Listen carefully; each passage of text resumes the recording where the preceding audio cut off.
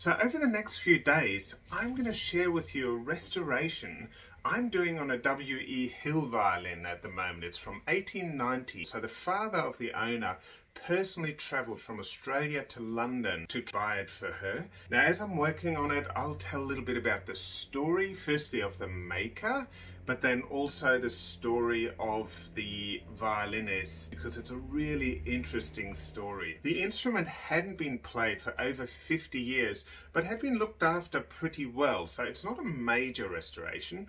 It had like some open spots, it had a minor crack, and then the rest is basically just maintenance that hasn't been done for many years.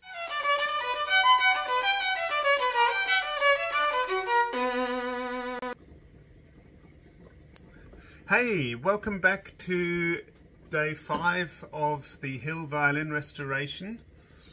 I found those open spots last time, and so now I glued them overnight, and now I've just got to take the clamps off. Got to do a little bit of cleaning, and then I'll actually get the first the start of the polishing going. So this is where you're really going to see the instrument transform from looking like an old instrument that hasn't been cared for a while to actually really getting back to its full beauty. It's always an exciting day, and I've already made the bridge for it the other day, as you would have seen, so I've got that waiting here. So I think tomorrow I should be able to get the strings on the violin, so super excited about that. I also have to do a little bit of retouching in the on this F-hole crack here. Don't know if you can see it. Okay, so I have my different types of varnishes I'm going to use. This is I'm very careful. I mostly will use the original varnish to work with. There'll be a tiny bit of additive varnish just to protect, just a very, very thin protective layer, just to make sure that the instrument stays protected for the next 130 years. But you won't even see it, it's so thin. So this French polishing technique, my dad taught it to me, I think when I was still at school, so that's 35 years ago. I did a French polishing course that my dad did for a few local hobby violin and guitar makers. And that's you know, the first place where I started learning. But really, you know, it took me many years to really kind of get the feeling for it. It's very different than furniture French polishing, because I mean the idea is similar, but you have to, the varnish is so much more precious on violins. You really have to make sure that that the varnish, that it's not a too invasive procedure, and if it, you know, when it comes to some of the Italian instruments, especially the 18th century and 17th century and earlier, there's a totally different varnish preservation method that's used. These varnishes that they used are similar to, they have a relationship with the Italian varnishes, but they use a lot more resin, so they're a harder, more, yeah, much more hardy sort of a varnish. That doesn't wear off quite as easily. So the old Cremonese varnishes were quite soft, and they would wear off quite easily because they had a fairly high oil content, usually linseed oil or maybe walnut oil at the time.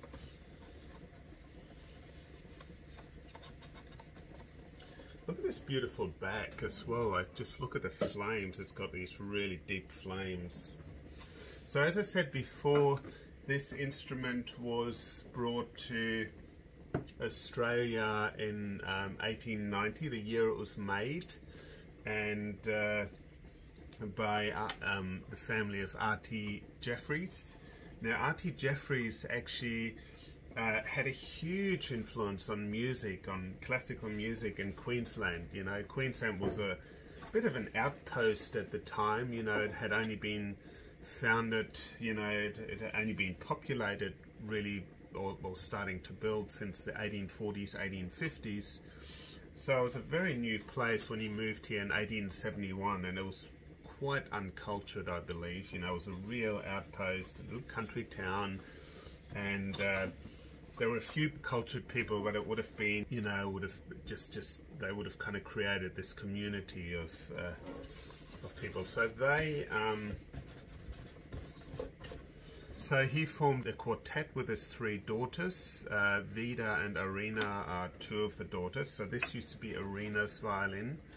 I don't know the name of the third daughter who played cello, and they actually were probably one of Australia's very first musical exports. So they would travel like to England and other places to perform as a quartet. So 1890 was the year Irina turned 18. She was born 72. She was born 1872, just a year after her father migrated to Brisbane. So she may have actually been the first locally born child of his. And as they got older, they started this quartet. So Artie Jeffries was one of the founding members of or possibly even the founder, I'm not quite sure, of the Brisbane Musical Union in the late 1800s, and being or possibly early 1900s, he was like a very good violinist at the time. So he would have played, and the Brisbane Musical Union used to put together ensembles, and he would have been the first violinist. And then Irina's sister, Vida, would be the second violinist in that group. So this instrument really is part of Brisbane's musical history. I'm sure that Irina would have played violin. She wouldn't have been the concert master, but she would have been one of the first violinists in the orchestra at the time.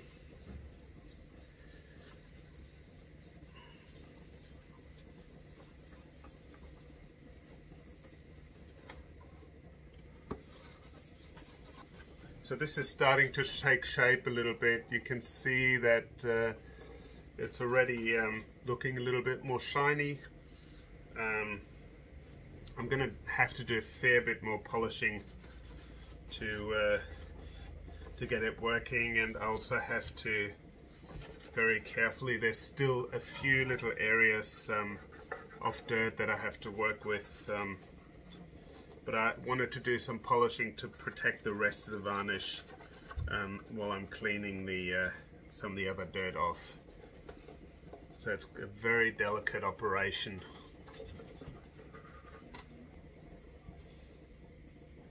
So some of the varnishes I use in here are just a special combination that protects the instrument very well and doesn't add a thick layer of varnish to the instrument.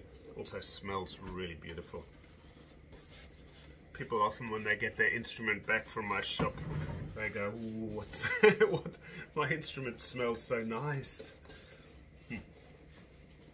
And that's actually one of the smells I remembered from my dad's violin workshop when I was a kid.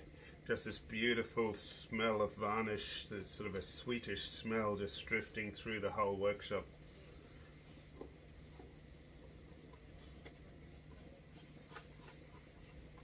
So you can see here there's still some marks from the chin rest here and here, so I'll have to keep working on that a little bit.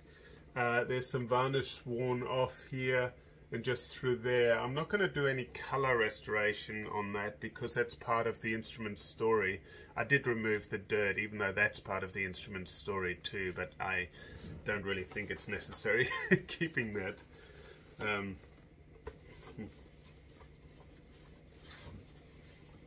It's just beautiful working on an instrument where the actual story is known, and this is actually still in the possession of the family that of a descendant of Arenas.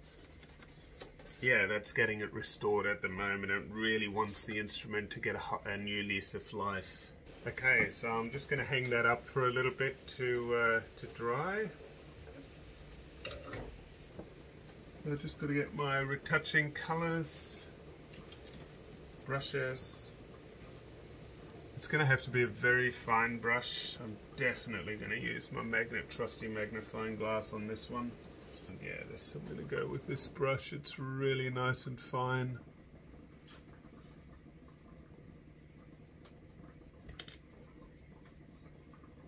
So first of all, I got to just colour match a little bit.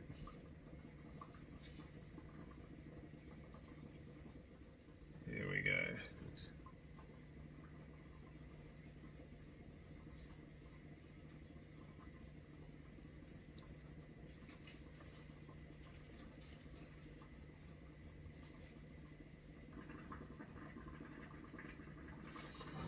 Okay, so I'm just going to put a clear varnish over this. So I've done some colour varnish, and now there's going to be clear varnish going over the top.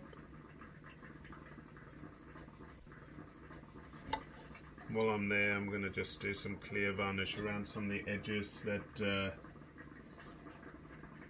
we've been having, that have been worn off over the years of playing.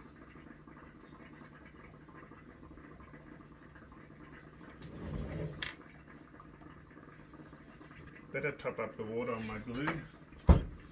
It's getting down a bit, starting to bubble really loudly.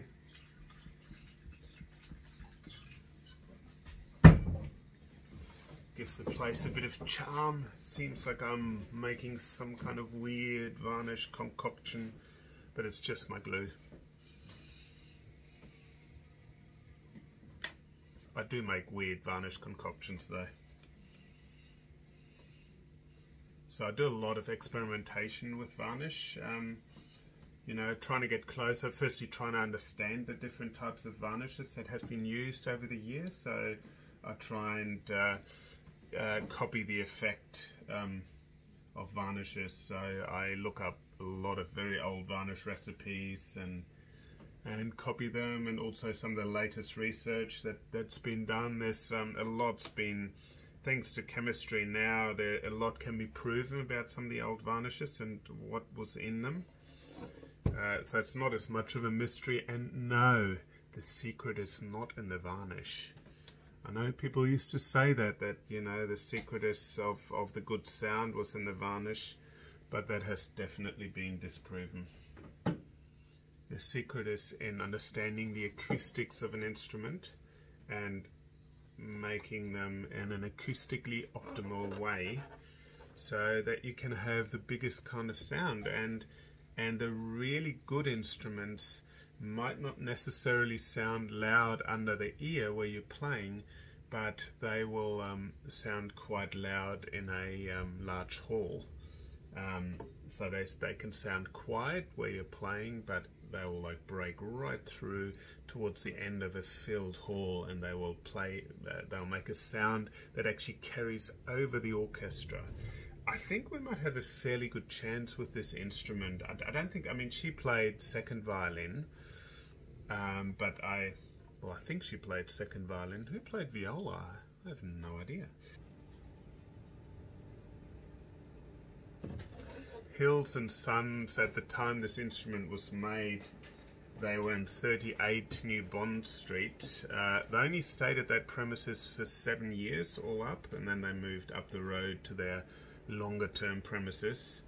The building they're in now is right next door to where Louis Vuitton is, Sotheby's, and you know, a lot of upmarket labels. So you know, it's a very classy street, so it would have been an amazing experience when they came there in 1890, you know, from little Brisbane, which, you know, I mean, it was a nice town, had nice shops, but, you know, obviously it was nothing like metropolitan London of the time.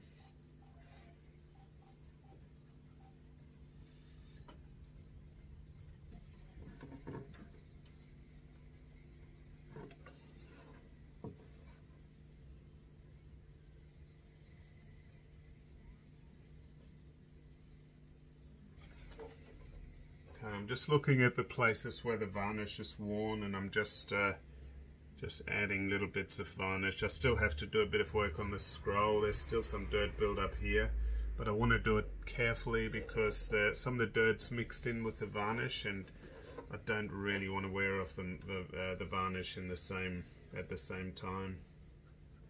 It's very important.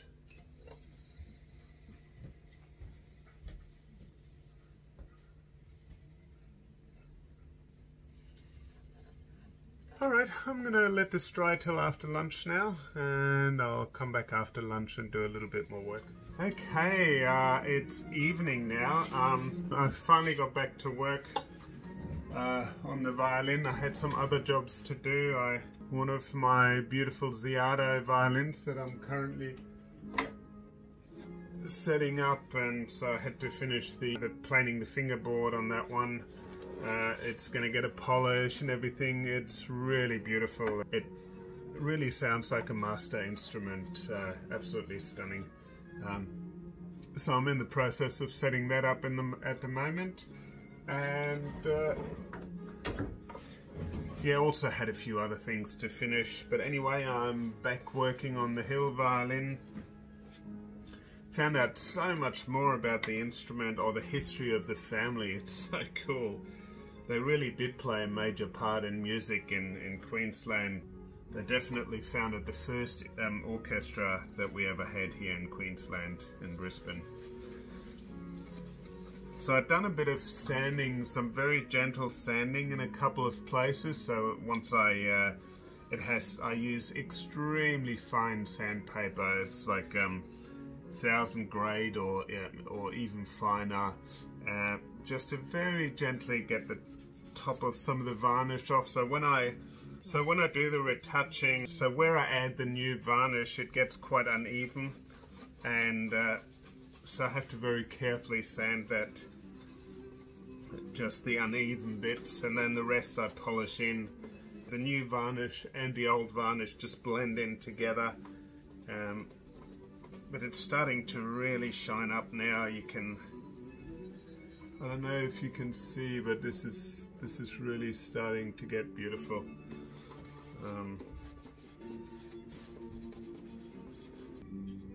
Now this is a really delicate operation because I'm dissolving very top layer. If I do this wrongly, if I stop at any point, the whole cloth will literally just get stuck to the varnish. So I'm forever moving. I'm using a very neutral paraffin oil to so that the cloth doesn't stick, and then I very gently polish.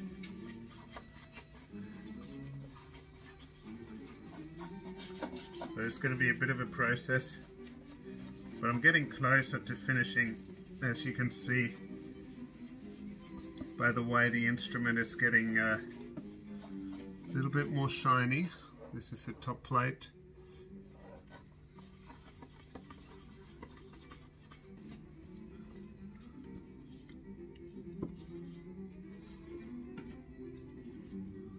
So I'm adding a tiny bit of varnish.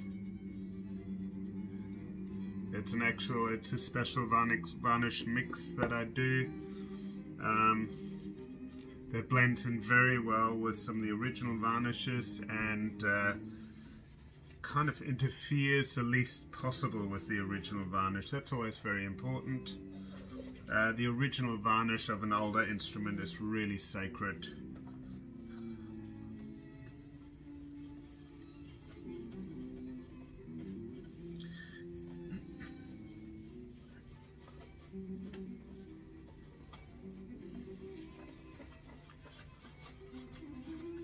Don't try this at home. Or in a park. Okay, so the varnish is getting a bit sticky now, so I better let it dry for a while. Then I'm going to do a little bit more sanding, and then it's up to the time for the final polish. Then I'm going to leave it dry overnight.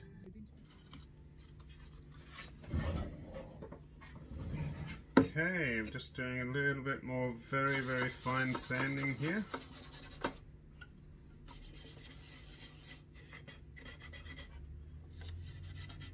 just some of the areas where I added varnish. It's been drying for a little while, so I'm just getting back into it.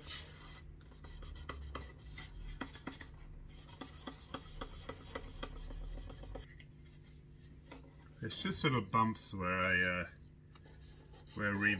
did some extra retouching and things like that, so I'm just making sure they go on before I polish. The area in here was super dirty, so obviously the person touched the scroll like this when they was tuning. I will be using the original pegs that I have, they're beautiful rosewood pegs. I'm fairly certain that they are actually the original pegs. They were quite popular at the time, and so I'm fairly certain they are actually 130 years old. Okay, I'll polish over it again.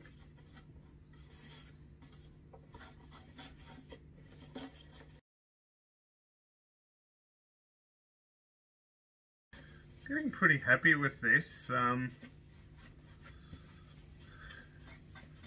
I'm about to put it aside and let it dry overnight, and then tomorrow I'll put on the strings.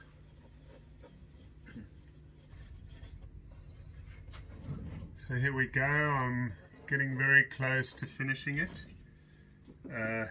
Finishing the polish, and then tomorrow I will do a little bit of work on the pegs.